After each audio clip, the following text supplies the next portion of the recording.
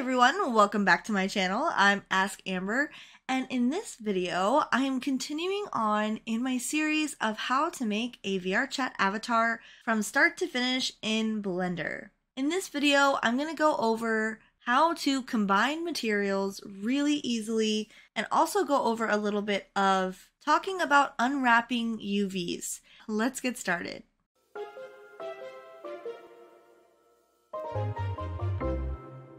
So in previous videos, this is the model that we've been working on. We have her body, we have some clothing added, we've gone over how to resize and reshape and weight paint different things to your model that maybe didn't fit your model before or were made for a different model, and how to make it work for you. In this video, we're going to be going over this choker that I downloaded. I think it's super adorable and super cute. But when I look at the materials of this choker by going down to my materials tab, I see that there's 4 materials on here, which is not the worst thing ever. You could definitely add this to Unity and have those 4 materials already set up. In fact, they are already named very well. But I want to go through a little bit on how to combine these materials really easily. So I want only 2 materials, one of them being the metals that matches all the rest of the metals on my avatar. So if I go down to something that I know has the metals on it, I know that my head has metals on it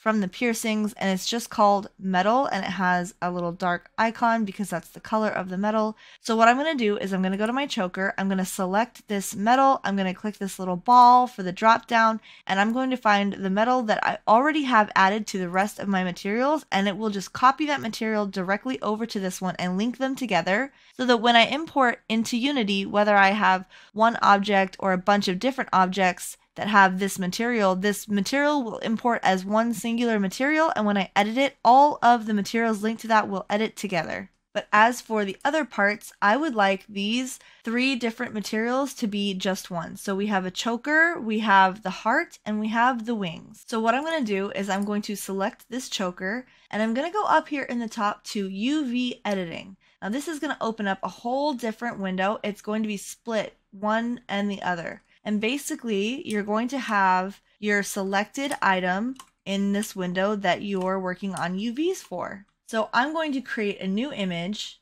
to work with by clicking new. I'm going to size it, and it's easy to size 2 things at once, width and height, as long as I just drag on both of those. And then I'm going to click at the end, and I want it twice the size. So I want a 2K image, so I'm going to do a little asterisk, and then I'm going to do ×2, and it will resize both of those to 2048. Then for the color, I like to have a completely transparent, so I'm going to turn the alpha all the way down to 0, and I'm going to click OK, and that will give me my new image to work with. Now this image isn't saved or anything, but this is just correct sizing and everything for what I would like to work with. So now while I'm in this view, you can actually scroll over on the top here to get the view that I commonly like to work with my avatars, which there's 4 different views. So the first is wireframe, and then the second is going to be all grayed out like this, called solid, and I like to do the third one down, which is the material preview. So this shows you the actual materials on your avatar. I really like to look at it from this view. It makes it a lot more simple and easy to manage. So I'm going to go ahead and click off of this so that nothing is selected and there's nothing selected in my UV viewport. So this is UVs. This is basically if you were to lay out all of the polygons in your whole model flat, they would show up in this area. So then I'm going to go into my materials tab, and here I can see all the things that I can see in my main screen, my 3 different materials. So what I'm going to do is I'm going to select the metal one. It selects only the metal material part, and it selects it also in this UV view. So we're not going to mess with any of this because this is a perfectly fine UV layout for my metals. So we're just going to ignore that for now. So let's go ahead and click on the choker and click select. So now it has selected the whole choker, and as you can see, nothing has shown up, and that's because this is not unwrapped at all. And so if you were to put a texture on here, it would not show up properly because it needs to be unwrapped a little bit differently. And I'm going to show you how to unwrap. It's not scary at all. I promise you are going to be just fine.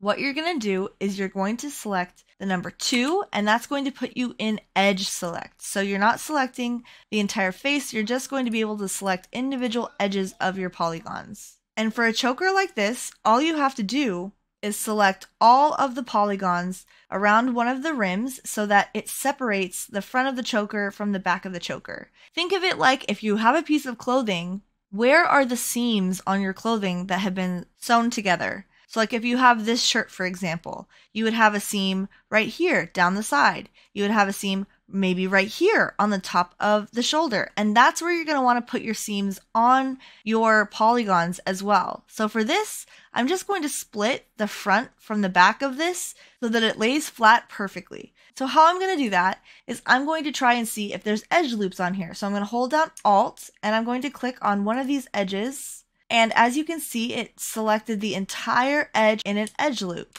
So because it didn't select it all the way around, it ended right here. I'm going to go ahead and Alt and then select another edge loop. But in order to select two, you're going to have to hold Shift, which means you're going to select more than one thing. So Shift and Alt and select another edge loop.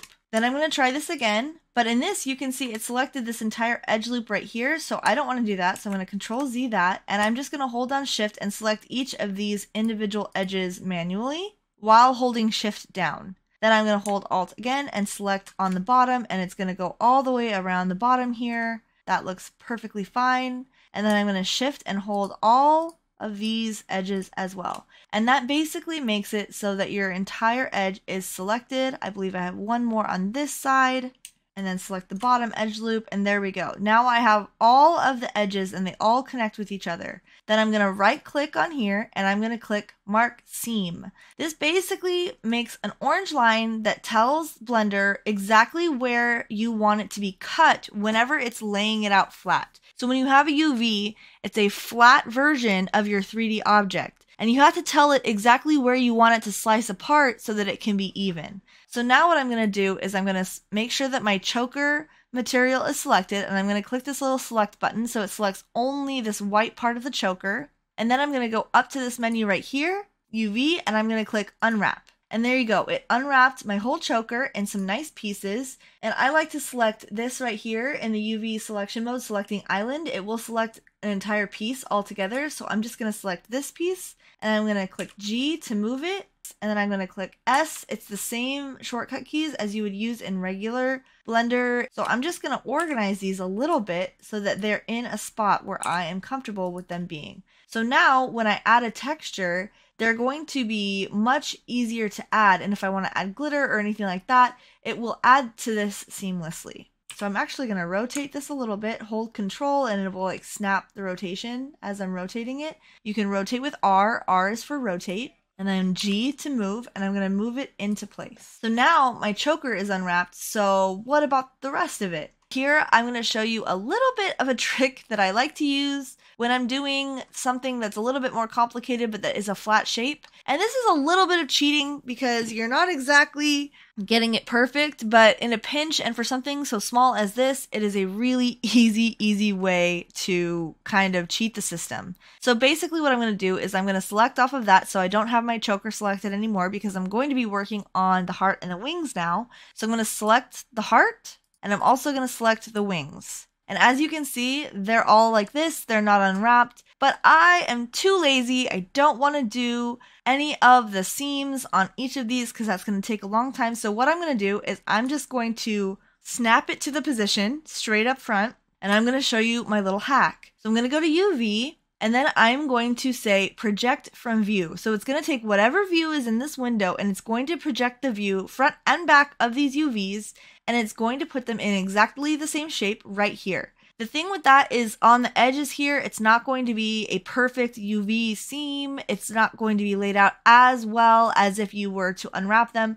But for something this small, especially if you're going to do like a solid color or something like that, this is perfect. So I'm going to go UV, project from view. And there you go. Look, I have my heart and my wings all ready to go. And I'm just going to organize these a little bit. And I am going to say that I'm going to have both of these wings be the same color. So I'm going to take the wing on the right. I'm going to right click and I'm going to mirror it on the X axis, which is left to right. And then I'm going to take G and move it to be right on top of the other wing because I know that these wings are going to be the same color. Then I'm going to make it a little bit larger just for design's sake, remembering that the UV for my choker part is up here in this top section. So I'm going to put the heart and the wing in the bottom section. So now if I select all by clicking A within this window. And then I want to unselect the metal, so I can deselect that right there. Now I can move them around so that these are in perfect alignment and just set up my UV exactly how I want it to look. So now I have one UV and it has all 3 of these textures on it, which is perfect. So then I'm going to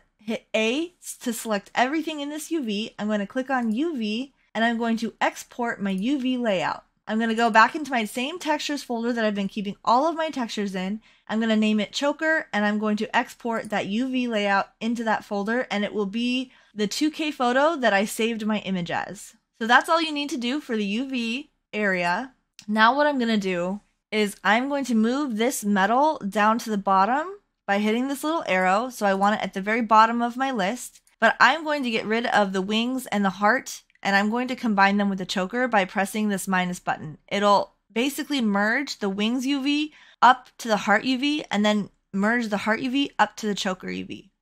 So now I have all of my UV on this choker material, and I'm going to show you how to get your colors back and to get some masks back right now. And to do that, I'm going to be using Photoshop, but you can literally use any imaging editing software that you have. So here I am in Photoshop. I have my UV map that I exported. So what I'm going to do is I'm just going to select the background and I'm going to inverse that so that it's selected everything right here. And then I like to give it a little buffer room. So I'm going to expand my selection right here by about, let's do 10 pixels. That looks pretty good. And then I'm going to set my selection to white, and I am just going to color in this entire thing, making it all a solid color. Now I want my heart to be pink, so I'm going to choose a pink color and color my heart pink. And then I wanted blue wings. We're just putting it back to the same kind of colors that it was before, but you can really do whatever you want here. You can do any color that you would have done your material. So I'm going to color that blue, and then I'm going to leave my choker parts white. And then I'm going to click save on that, and it will save my texture. Now here's the real magic. This part you won't use in Blender, but I guarantee you're going to use it in Unity because we're going to create masks. So I'm going to go ahead and select all the pieces that I know are part of the choker. I'm going to duplicate that layer, and then I'm going to fill in the background of that layer with black, and I'm going to name this layer Choker Mask. Then I'm going to do the same thing with the heart and the wings, except I'm going to fill these in again with white, so I have a white and black image. And then I'm going to fill the background with black on both of these. So basically I have a mask for the choker, I have one for the heart, and I have one for the wing. And I'm going to export these 3 images into my texture folder. Once I have that done, I am able to, in Unity, make a matte cap mask or a cube matte mask or a detail mask and basically put a matte cap or something on just one part of this choker. So instead of having 3 materials, I have 3 small textures that will make it so that I can mask out the areas I want on one singular material and have it look just as good as if it were 3 materials. So now that I'm back here in Blender, I can go and choose my base color as an image texture. I can open up my textures folder, and in here are the 3 masks and the choker texture that I just made. And when I click the choker texture, there you go. You have your blue and pink back, but now it's all on one texture, and you have masks where you can totally edit and customize exactly what you want for each piece of the choker. And then your metals is not even an extra material because we're already using metals in many other places on here.